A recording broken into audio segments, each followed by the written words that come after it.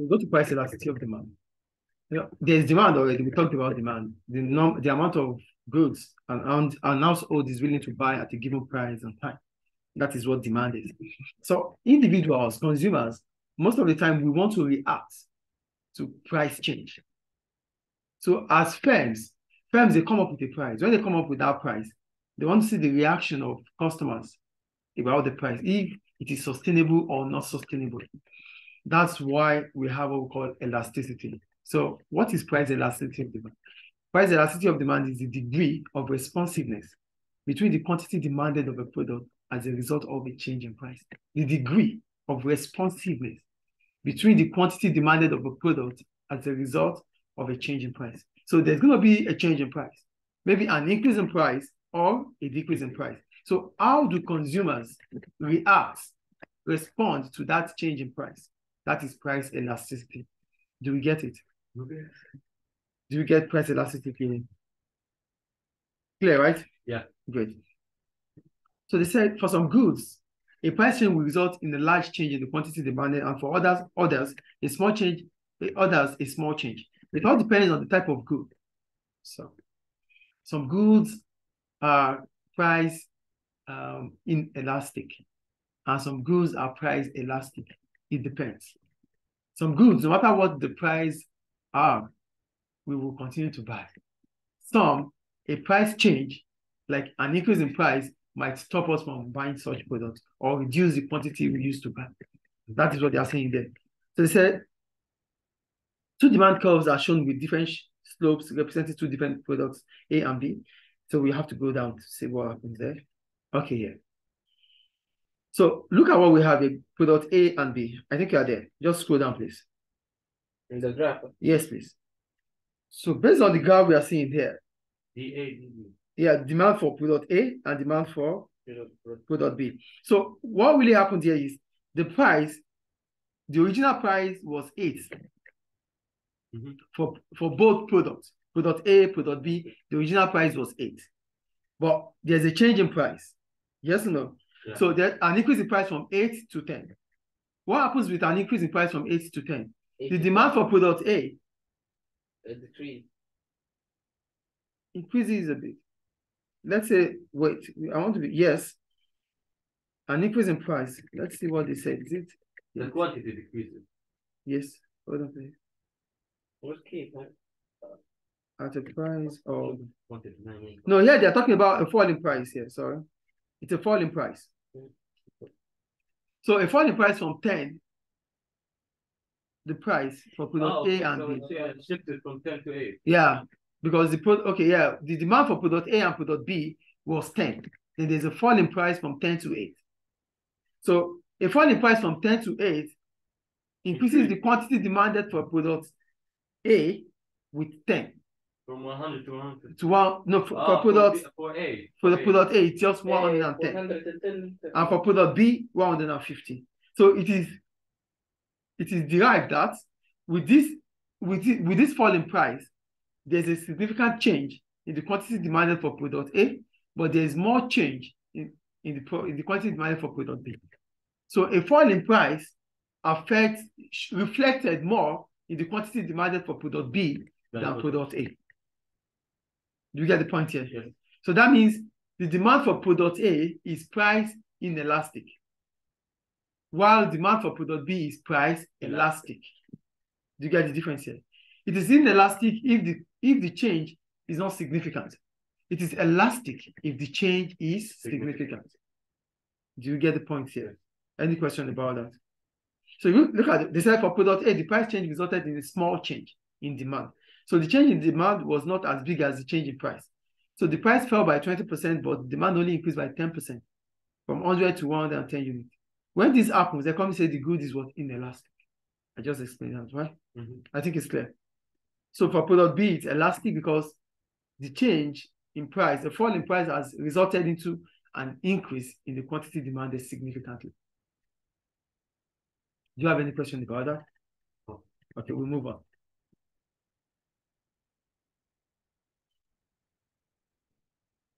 So let's go to,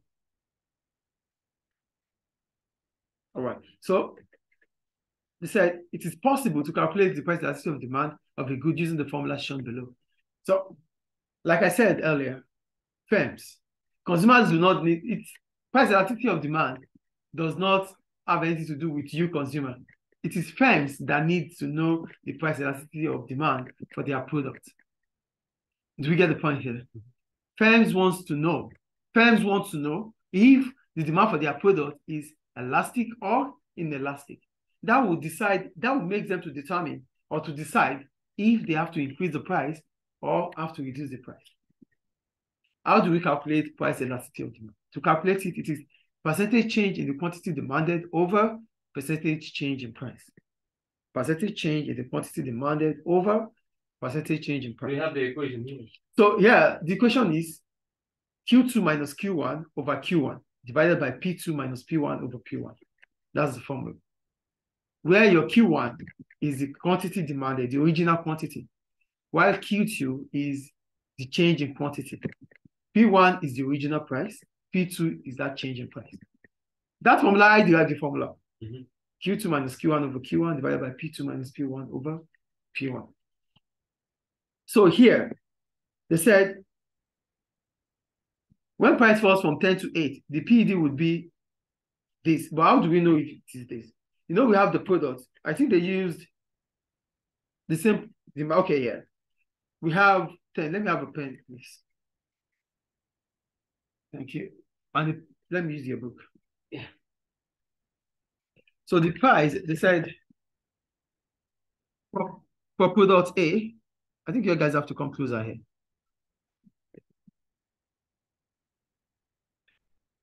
For product A and product B. For product A, the original price was $10, right? Yes. And the quantity was 100. Then there was a change in price. So this is our P1 and this is our Q1. You get that? Okay. Then there was a fall in price to $8, right? So this is our P2 and this 110, which is our Q2. For product A. Product A, yes. So we said PED is Q2 minus Q1 over Q1 divided by P2 minus P1 over P1. So 10 over 2. Or 10 over. So we check Q2, 110 minus Q1, 100. 10 over 100. Divided by Q1, 100. Divided by P2, which is 8 minus 10 over 10, right? So here we have over 10 and 10 over 100. 10 over 100 divided by minus 2 over 10. This will equal 1. No, 1 over 10. 0. No, hold on, please. Just take that as a sign. 0.1. Multiply by 10 over minus 2, right? Okay, so now we have 10 cancel this. 0 cancel this, yeah? Yes? 10 cancel this. So we have minus 1 over 2, which is the same as minus 0.5. Do you get it? And when you flip it to a percentage, it will be... No, this is how you leave this it. Is, yeah, like that's the PED, yeah. Do you get it? Yes. So that's the 0.5 they got there.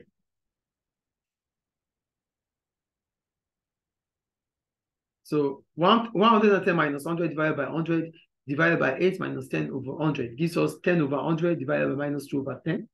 And that gives us 10 over 100 multiplied by 10 over minus 2. Yeah, there it is. Yes. Is it clear? Yeah. So the derivative is this. Q2 minus Q1 over Q1 divided by P2 minus P1 over P1. So for this kind of product, irrespective of the negative sign, it doesn't matter because it's 0.5. It is considered as inelastic. It is less than 1. Do you understand? So let's check the second product. They say for product B, we have P1 to be 10, P2 to be 8, Q1 to be 100, Q2 to be 150. So we have Q2 minus Q1, 150 minus 100 over Q1 divided by 8 minus 10 over 10. So here we have 50 over 100 divided by minus 2 over 10. So here we have 50 over 100 multiplied by 10 over minus 2. So we have 0, 0. We have minus 5 over 2. which is the same as 2.5. So minus 2.5. So Minus this is 2.5. This is elastic because it is greater than 0. greater than 1. Ah, so when it's greater than 1, it's elastic. It's elastic. If it is 1, it is unitary. Is it clear? Okay. So that's about price elasticity of demand. So here said, why do we use, okay, hold on, please. Okay, interpreting the numerical value of elasticity. They said if the value of PED, are you there, guys? Yeah. Okay, they said if the value of PED is less than 1, demand is said to be inelastic. I said that already. If it is less than 1, it is inelastic. If it is greater than 1, it is elastic. If the PED is 0, it is perfectly inelastic. Perfectly. Yeah, it's 0. Nothing changes. It is perfectly. If it is to infinity, it is perfectly elastic. That means greater. You cannot imagine it. And if it is 1, it is unitary. That means percentage change in quantity demanded is the same as percentage change in price. That's unitary. Any question about that? You have a question? Yes. But perfectly elastic is not like, you cannot find that. Perfectly elastic. Yeah. We can. It depends. It depends on the quantity and it depends on the price. If we can't find it, they wouldn't say it. There is. Do you get the point? Situations might warrant it. But whatever we have, it is for we economists to check if it is elastic, if it is inelastic, if it is perfectly elastic, if it is perfectly inelastic, if it is unitary or not. Yeah. Is it clear? Yes. So we go to the curve now. They said price elasticity and the slope of the demand curve. Are you there? Yeah. So the demand curve for the two products have different slopes. For product A, the demand curve is steep. This is common for goods that have inelastic demand like product A. For product B, why is it steep? It is steep because there's no significant change. It is inelastic. Do you get the point? So for product B, the demand curve is much flatter. Goods that have elastic demand like product B tends to have relatively flatter demand curve. There are some special cases where PED is either 0, which is infinite, or infinite. So what we have to understand here is that when the demand curve is vertical, if it is vertical, that it is perfectly inelastic. It is vertical. But if it is horizontal, it is perfectly inelastic. Is it clear? Do you get the point, please? Yeah. If it is vertical, the demand curve is what? Perfectly inelastic. Or if it is horizontal, inelastic. it's perfectly elastic. Perfectly Elastic or inelastic? Elastic. Elastic. Horizontal is perfectly elastic. Horizontal. Yeah. Vertical is perfectly inelastic. I think it's clear. Yeah. Okay, we'll move on. Have this. Let's see. The activity now, we just go on. No problems there. Now we go down, please, to factors affecting price elasticity of demand. Are you there? Okay. Yes. So they said the value of PED for a good depends on the number of factors. So what are these factors? Number one, availability of substitutes. Goods that have lots of close substitutes will tend to have elastic demand. Why? Because when the price increases, customers can afford to buy those ones that are substitutes, that the prices are less. So how the more substitute available, the more elastic the demand for a product becomes. The more elastic it becomes. Do you get the point? If a product has more substitutes, it means if product A increases its price, we can fall back to buy product B or product C or product D or product E that has a lesser price. So because you have more options to make, you have other choices. That means the demand for such product will be price elastic. Do you get it? Degree of necessity. How important is the product? If the product is so important, like the basic needs, like food, clothing, shelter, there's nothing you want to do about them. No matter what the price is, we will buy them. So the demand for such product is price inelastic. Are we getting what I'm talking about here? For substitute goods, if products have more substitute goods, the demand for such products will be price elastic because customers will have different choices to make. But if the product doesn't have is a monopolized product, or a product that has no substitute, whatever the price is, we buy. We don't have any other option. Inelastic, yeah. It is inelastic. Products with close substitutes are priced elastic. Products without substitutes are priced inelastic. Inelastic. I think that is clear. Yes. Then we go to degree of necessity. We're talking about how important the products are in terms of needs, Essential. food, the essentials there. Food, clothing, shelter. We need to clothe. We need to feed.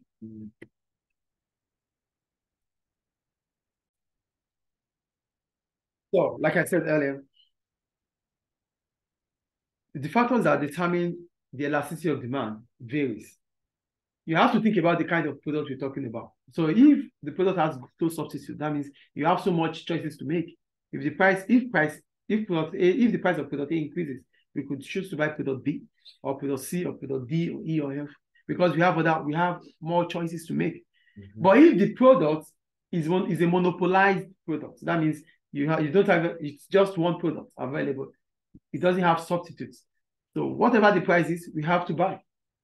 So the demand for a product that have more substitute is price elastic, while the demand for a product without substitute is price inelastic. That is for substitutes. The next factor that could determine the elasticity of demand for a product is degree of necessity. And when we talk about degree of necessity, we're talking about the basic needs. The demand for basic needs like food, like clothing, like shelter, the demand for such product or good is priced inelastic. Irrespective of what the price is, we have to buy them. We have to clothe, we have to shelter, we have to feed. Yeah. So we don't have any other choice than to buy. I think that one is clear. But if the product is a luxury, like holiday in Bahamas, it's not necessary I go to Bahamas for holiday. Yes or no? Yeah. So if the ticket or the price of going, if the amount I have to spend going to Bahamas is expensive or it's more, I could choose to boycott or not go. Do we get the point here? Yes. So that's about degree of necessity. So how important the product is to our living might determine if it's going to be price elastic or inelastic. Is that clear? Then go to the third one. Proportion of income spent on the product. It may be argued that if consumers spend a large proportion of their income on the product, demand will be more elastic. Yeah. So the amount of money you spend, that means your income, the amount of money you make, the percentage, the proportion you spend on the product will determine if the demand for that product is price elastic or inelastic. Take it for example, this pen. Okay, let's assume I earn maybe $2,000. That's my salary. If I earn $2,000, buying a pen of $1 wouldn't be a problem for me. So if the price of pen increases to $2.5, I will buy without even thinking about it. So do you get the point here? Yes. So the percentage of my proportion on this pen, okay, because I need the pen for my work now. So spending 2.5 doesn't make a difference. It doesn't make a difference. So I wouldn't think about it. I would buy it. But if I have to spend chunk of my proportion of my income on certain product, then I'll think twice before spending. If I have to spend like $500 at a go, I'll think about it. That's why we said the proportion of income you spend on the product will determine if the demand for such product is elastic or inelastic. For the pen, it is priced inelastic because you're not even spending 1% of your income. Yeah. But spending 500 out of 2,000, you think twice before doing that. That's 25%. Do you get it? So that's why the proportion you spend will determine if the product is price elastic or inelastic. I think that is clear. Yeah. Then the next one, time. They said in the short term, good having time, right? That's the next one. Are you there? Yeah. Time. They said in the short term, goods have inelastic demand because it can often take time for consumers to find substitutes when the price rises. Yeah, what they are saying here. If the price of a product increases right now, within that short period of time, it is inelastic because it will take time before you could find a substitute. You're not going to find a substitute immediately. Do you understand? Yeah. So the time at which you are able to find a substitute to that product that has increased in price will determine if it is price elastic or Or inelastic. So in the short term, the demand for a product is what? Price inelastic. In the long term, you have substitute. Inelastic. You can think about other ways of going across it or going behind it.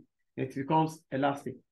So you have to put it in mind that in short time, in the short run, the demand for a product is always the demand for a product is always price inelastic. Elastic. But in the long run, the price is Which elastic. elastic. Is it clear? Any question about that? Okay. So we'll go to the relationship between PED and total revenue.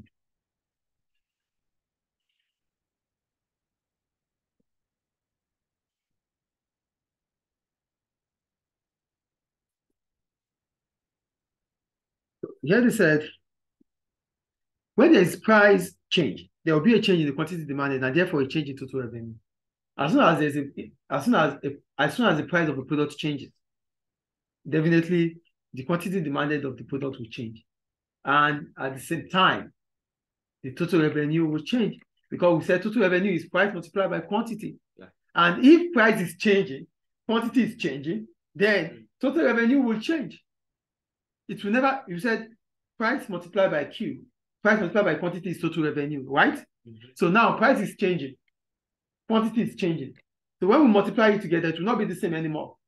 If price has changed from, if price has changed from 5, let's say the price is 5.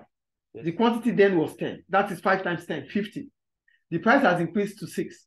The quantity has reduced to 9. That's 6 times 9. That's 54. yeah. 54. Something has changed. So as soon as the price of the product increases or changes, the quantity demanded will change. And that will change the total revenue. So that's the relationship between price, quantity, and total revenue is that a change in price will change the quantity demanded and the total revenue. Is it clear? Yes. Okay. So here they said, okay, they're still using the same product A and product B. For product A, when the price falls from 10 to 8, there's an increase in the quantity demanded from 100 units to 110. This means that the total revenue would 10 times 100, which is 1,000. It will become 8 times 110, which is 880. A fall in price reduces the total revenue. Do we get it? Yeah. Note, not every time that the price of a product changes, or if the price, not every time that the price of a product changes and the quantity changes, that will lead to profit. A fall in price does not necessarily mean a profit. It could increase revenue, it could increase sales, but not profit. Not profit. Look at this case. The price fell from 10 to 8. The total revenue reduces to 880, from 1,000 to 880. Mm-hmm. But Though the quantity demanded increases, yes or no? Yes. Yeah. But the total revenue fell. But these are for inelastic products. Inelastic. Yeah. But if it was elastic, like 8 times 150, this is profit. That's why we call it elastic. Yeah. I think it's clear. Yeah. So I think you understand the relation between Yeah, I get it now. price, quantity, and total revenue. Because total revenue is price multiplied by quantity sold. Then if price is changing, quantity will change, either much or less. And total revenue will change, either increase or decrease. Any question about that? Is it clear, guys? Yes. Now do the question.